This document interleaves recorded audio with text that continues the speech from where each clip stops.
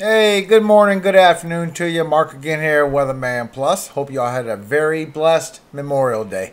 Happy Tuesday to you. We do have some updated information about the Gulf potential hurricane that is going to be coming. We've been looking at it a while and it is still trending to the same paths, guys. Now, we do have some storms that's going through the deep south right now, as well as the Bahamas headed towards Florida. And all this is about to really ramp up and be some heavy rainfall.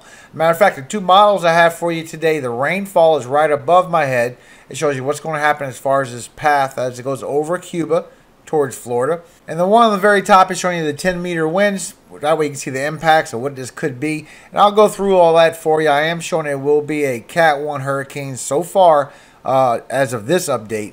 Up to 80 miles per hour, 82 maybe winds. Now, if you've never been here before, hello. Good day to you. My name is Mark. I usually upload every single day, just not Friday from sundown. From Saturday to sundown, that's when I take my Sabbath. But thank you for joining the community. Hit that subscribe button. That way you don't miss a video.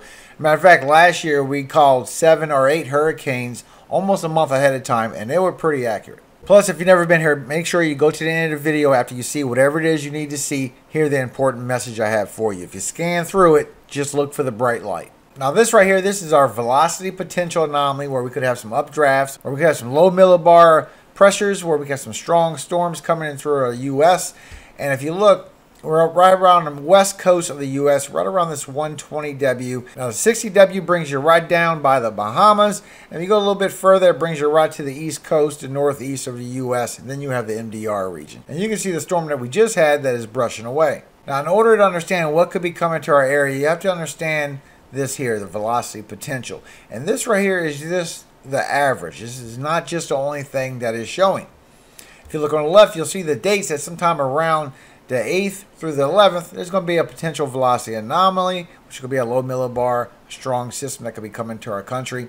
We have another one late in June and then another one in the middle of July. Now, this is just showing the average of the ensembles, of what's showing on all the ensembles. Now, just to be fair, I want to show you all the ensembles that this is getting the average from, because this does update daily. You'll be looking at it one day, it's like this.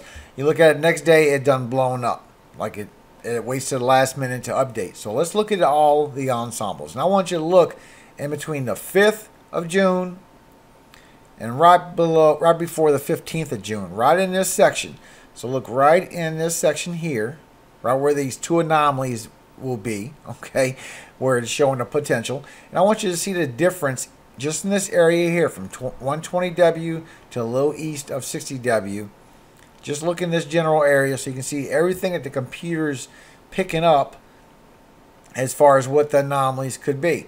And it is showing also on one of them that it gets really nasty towards the end of July. But as we go through all the ensembles, you can see in this section everything that it has to choose from the potential strengths and chances of velocity anomalies that can come into our system, whether it's updraft, whether it's going to be a strong system or a weak system. This ensembles is where it gets its average from, so people can tell what the averages are. But if you look at the average of it, the averages actually show that more so than not, that there's going to be, if not one, there's going to be multiple strong systems that could be coming within that time period. Now, I'm talking about one that in the Gulf plus one that could be on the southeast. That's why I want to explain this to you, that in the beginning that was only showing you the average for all 50 ensembles. And that's what I just showed you. Which this also is a chance. This is a potential. It could change to this very quickly. And this is within that date. Matter of fact, expanded even further, but it's showing a lot of energy. As we check about 8 days out, we can see what the potentials can be. And it all really starts off with another system starting off in the Pacific, just west of Central America. But after that, potentials become a little case on the southeast of the U.S. And this right here actually has been trending that something can come in and get bounced back out. Like the high pressure is going to expand out real strong, and then it's going to weaken back and go back to the eastern side of the Atlantic, and it's going to allow this to come back out into the Atlantic. But until then, it could get squeezed into a system towards the East Coast. At the same time, if you keep going, you do see that it has been trending the same thing that we've been looking at for a couple of weeks now, that this has a good chance for something to grow into the Gulf, whether it rides up Florida and goes to the coast, or whether it goes towards Louisiana and towards Texas.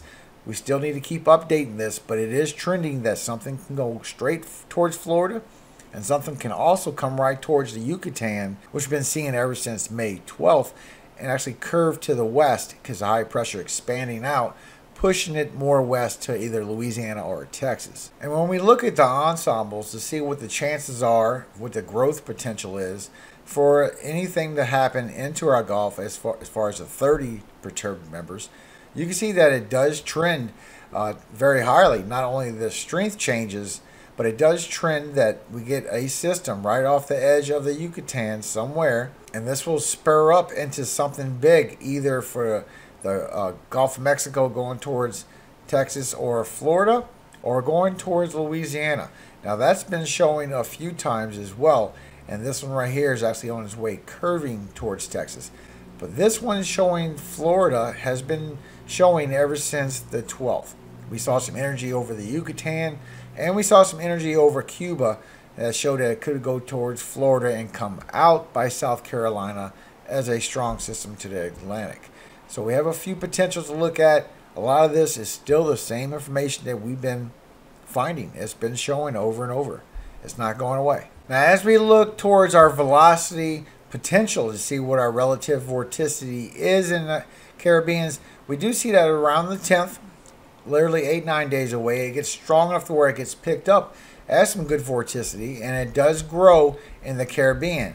And not only one section, but there's actually a chance for a second section to spin off into a possible another low pressure system, even a third. If you notice, we have at the same time we have 3 chances for vorticities to come into the Caribbean, into the tropics.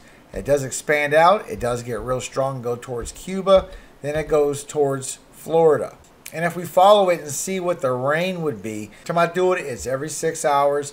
The dark red is almost 3 inches, the pink is over an inch, and then we get to the yellow, you get into 4 inches. Now this is above 3 inches. This is 3 inches of rainfall in 6 hours. And then again, there's 5 right there, but another 3 inches of rainfall, and each one is 6 hours of 3 to 5 inches of rainfall as this comes in to the Panhandle, Georgia, and curves west. With so far the rainfall being very heavy accumulation, and we're talking over 12 inches just for Miami, Florida.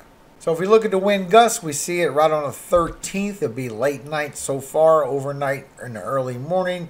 We do get into the 60 miles per hour wind gusts as this goes along. It starts getting stronger. It gets towards 70 as you get into Monday. Then it strengthens to 81 miles per hour wind gusts. That is very powerful. Then it's still on its strengthening phase at this point, and it does strengthen some more. It gets up to 82 wind gusts. As this passes by cross land, you're looking at 50s and 60s. Looks like all the wind is going to be on the east side loaded on this storm. Then as it goes, it will weaken down. It's still pushing very high wind gusts. It's definitely hurricane strength wind gusts. It's not no Cat 2. That would be 95. But it does show either a strong, very strong tropical storm to a hurricane passing by with strong winds and very powerful wind gusts. And for Jamaica, so far it's showing northwest Jamaica. We'll see anywhere from 1 inch to 2 inches of rainfall within the next 5 days. But once you go from 5 days to 10 days out, when all these thunderstorms will meet up in the Caribbean and it starts getting really heavy, it starts getting really heavy for you as well. And it shows that anywhere from the southeast of you could get anywhere from 4 to 5 inches, which would be another 3 to 4 inches more of rainfall. Or more towards the northwest, it's showing it would be less for you. So either way, the northwest is going to have continuous rainfall for the next 10 days. But it could be a very sudden heaviness in the central south to the southeast of Jamaica. So please be aware of your crops. Do what you need to do. You do have a lot of rainfall coming. Plus, we have Tropical Storm Blanca. It is still sustained winds of 60 miles per hour, 998 millibar pressure, and it is moving west-northwest at 8 knots, which is 9 miles per hour. It will stay a strong tropical storm, and it will go off and be a depression later on by Friday, and it's not going to hurt anybody. It will be leaving. It will not be a hurricane. And as far as the Atlantic, NOAA's not showing anything yet. They're not going to go past their 5 days, and they're not showing anything. And as far as us, it's actually been trending that we was going to have some energy in the Yucatan right above Cuba, and a possibility for multiples ever since May 12th, guys. So we've been looking at this for quite some time.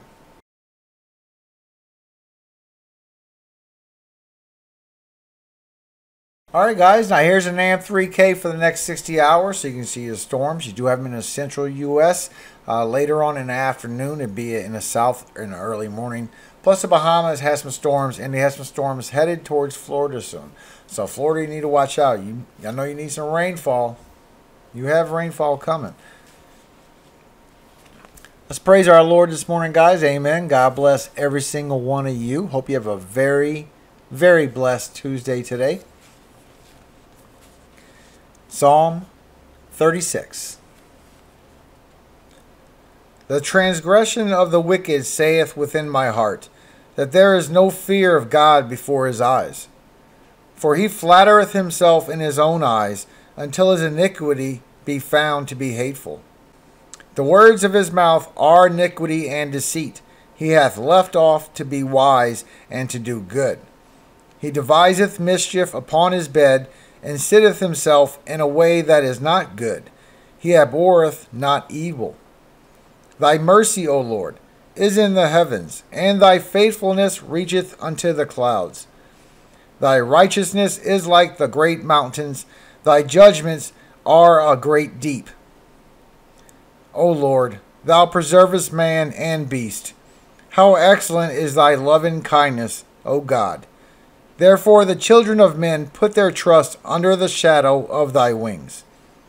They shall be abundantly satisfied with the fatness of thy house, and thou shalt make them drink of the river of thy pleasures. For with thee is the fountain of life, in the light shall we see light. O continue thy loving kindness unto them that know thee, and thy righteousness to the upright in heart. Let not the foot of pride come against me, and let not the hand of the wicked remove me. There are the workers of iniquity fallen. They are cast down, and shall not be able to rise. Amen. Thank you for visiting my channel today, guys. Do me a favor, share this video on social media, help alert others in the Gulf, as well as Florida as much as we can. It's beautiful weather outside. Nobody really probably wants to look at a video right about now or hear about bad weather. They need to know that this is still trending from the 12th of May.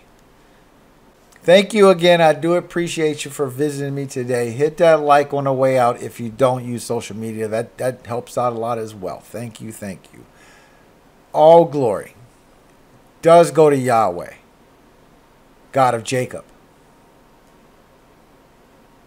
Amen.